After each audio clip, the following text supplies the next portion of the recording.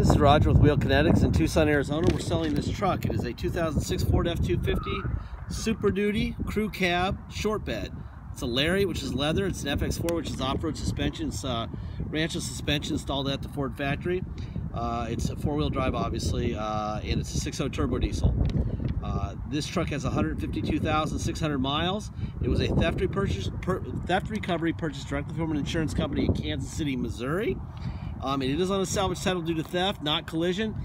We do have 4 pictures of it before it left Kansas City, and you'll see, I'm going to tell you right where to look.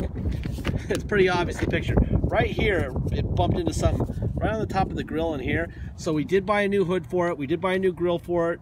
And I think we bought a header panel, which is what all this stuff goes in because there was a crack in it. But other than that, it's the same truck that we bought. Then we got it here. By the way, the salvage titles are issued when they're not wrecked horribly because the lawyers for the insurance companies don't want to get sued by whoever we sell it to. So if we sell it to somebody and you get killed, obviously Wheel Kinetics doesn't have millions, but you know, Progressive, Geico, all those guys do. So if they sell it on a salvage title, it implies no warranty to us, which means no warranty to you. They're out. That's why they do it. There's a little 3-minute animated video in our ads that tells you a little bit more. That's kind of fun to watch. Kids will like it. It's kind of funny. Watch that. It gives you a little more information. Anyway, we bring them here. We do an inspection. This is what the inspection looks like. And I got my little cheat sheets over here. Let's see. Got a Rotella oil and filter. So got an oil change with the good oil. Battery is new. One battery, I guess, is new. Rear pads and rotors. The grill. Hood was painted. A new hood and paint. Louvered tailgate. Right tail light was replaced, header panel, both tie rods, power steering line, drag link, and ignition. Also, the truck does have catalytic converters, but as you diesel people know, you'll know why. The EGR has been deleted. Okay, it's a video and I can't go into the whole thing, but it does have the catalytic converters, and if you need to know more, ask people about 6.0s, call your diesel people, call a diesel shop that knows something. They'll understand what I'm talking about, okay?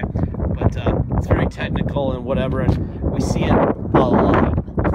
Like, I think I've seen it 2 or 3 of the last 10 vehicles I've done, and it's not a bad thing, all right? But we like to make sure that everyone knows exactly what they're buying. Thing here. If you look on the pictures that I took, about probably 60 or 70 HD pictures, there'll be a little magnifying glass that'll allow you to zoom in on things. I'm going to point at stuff that I see walking around.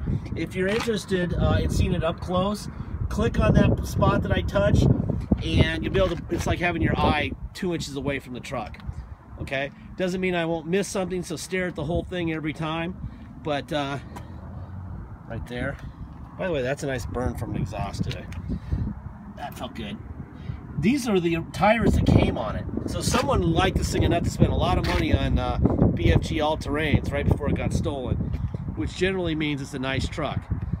When you spend that kind of money on BFG, so it's about $1,200. Well, that's what we pay.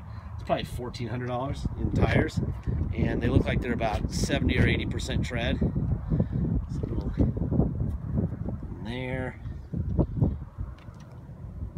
There. I mean, this is very minor stuff, but I try to point out everything so that there's no surprises. Surprises suck. We don't get yelled at because we try to take the surprises out of things, and so that the right person gets the right vehicle. We don't have the pressure that a brick and mortar dealership has to sell a vehicle to you. Normal brick and mortar places have to sell to pretty much whoever gets in the car. They may have one person getting this truck on their dealership in a month. We have 500 people a day see every vehicle in our inventory. So we don't have to do that, okay? So we can tell you exactly what's going on, and the right person will find the right car, and everyone will be happy. 152,639 miles, all right? So, hiding stuff is no bueno. We don't do that.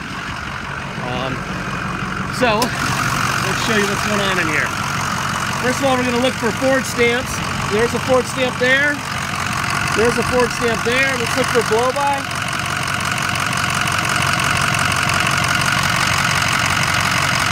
That is excellent.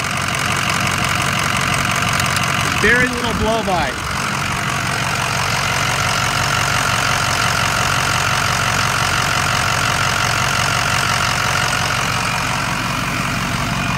There's a Ford stamp there. There's a Ford stamp there. And it is a new battery on each side. So we did put 2 new batteries in it. Alright. Passenger window. Locks. I'm going to show you the Kelly Blue Book on it. People have been asking us to do this. Kinda got the air conditioning blowing here. Let me turn that down real quick. Alright. There's the Kelly Blue Book with the miles, lariat. Suggested price would be a retail price would be $19,019. There's the equipment that goes into that. Right there. We'll just freeze the picture and stare at that for a second. Put that in the glove box. There's a manual, etc. in there. You got heated seats, on and off. Forward, back, up, down, tilt up, tilt down, tilt up, tilt down. The seats look great. That seat is perfect. I love that seat. Some of these things don't wear so good, and these seats are wearing really well.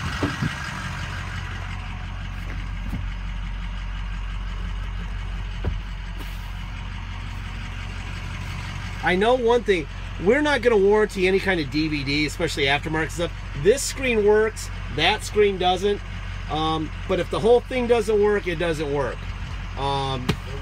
You know, we get into the aftermarket DVD business, and that one may not work just because of wiring. My guy's going to make an attempt to make that work later, but it was working, now it's not, and those screens look pretty old. The screens are actually fairly cheap, so it's really not that big a deal, I think, but we just throw all that stuff under the bus because we're selling trucks, not DVD players, all right? But see this thing? It just, it shows power when it's powered up, but yeah, see, you can see the screen come on. There it is. But it's not showing the movie, so I don't even want to get into that type of deal, so I'm not even going to tell. I'm just going to tell you it doesn't work, and boy, would that be cool if it did when you got there. And that's about it. I do know that I've seen the movie play on that passenger rear side before. Down, up, other side, out, in, up, down. Let's see what else we got here. Door locks. There's that. Seat back, seat forward, seat up, seat down, tilt up, tilt down, seat up, and down. There you go. I can see that we did do a repair on the outside of this bolster, which is real common. From about here to about, looks like about here. Our mobile repair guy did that. We have seat power pedals down and up. Tilt wheel, that works fine. All right, let's see. Let's do a little. Keep that.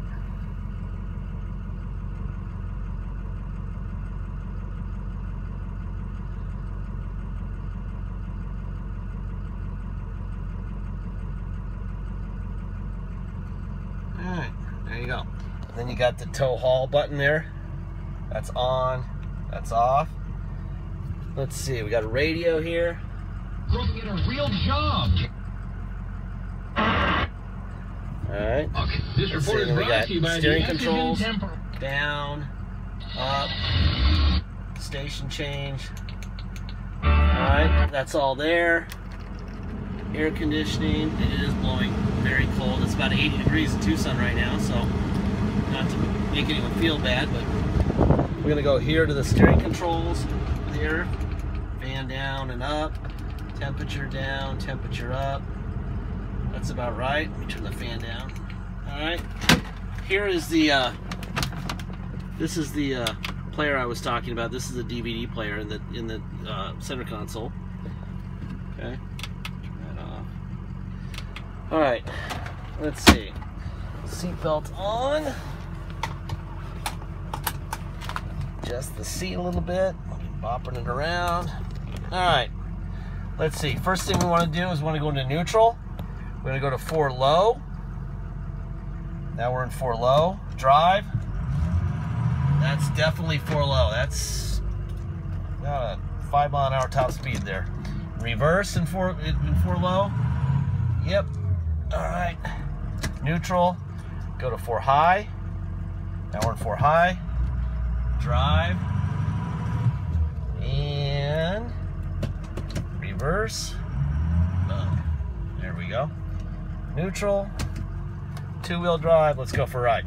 This thing's on a salvage title. If you come to Tucson and drive it home, which you're welcome to do, obviously, you are going to have plates and insurance. You can't get them on a salvage title.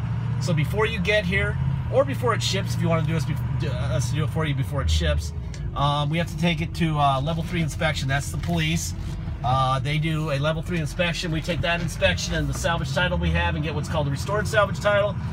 Then, once we have the restored salvage title, we can issue you temporary plates to drive home with, and you can get insurance. So that's obviously mandatory. That's $200 if we do it for you before you get here or before it ships out. So a minimum of 4 hours of our time, up to 10 hours of our time, which is why the number. $50 of that 200 goes to the state, and the other 150 goes to covering our guy sitting on the curb. They used to let us leave the vehicle there and come back, and then we only charged 50 bucks. But they stopped doing that. They make you sit with the car, and we have guys sitting there all day. People who make more money than that, sitting there all day staring at the truck while they do real police work. So that's why it covers that. It's also a hassle to do in your towns in some places. In Texas, I hear it's very easy. Anyway, that's that. If you pay by wire and ship, all you're obligated to pay is the agreed upon price, unless you want to add $200 and have us restore the title before it leaves. Once we receive your wire, if you're shipping, we'll fill out the title with your name or company's name and address, and we'll scan it into your online file along with, we even scan in the envelope we mail it in, and then we mail it. Once the truck ships to you, once you have it shipped to you, you'll take the title of the truck in and get your plates, and you'll deal with whatever fees you deal with there, okay? Deposit's $500. Once we receive your deposit, put your name and a banner over the truck at wheelkinetics.com and you'll know it's yours. Until then, it is for sale, okay? Please get your deposit in. This is a really straight truck. We replaced the hood. The before and after is obvious why, and it's obvious that it wasn't a serious thing, but it's there, and that's what happened. Warranty speech.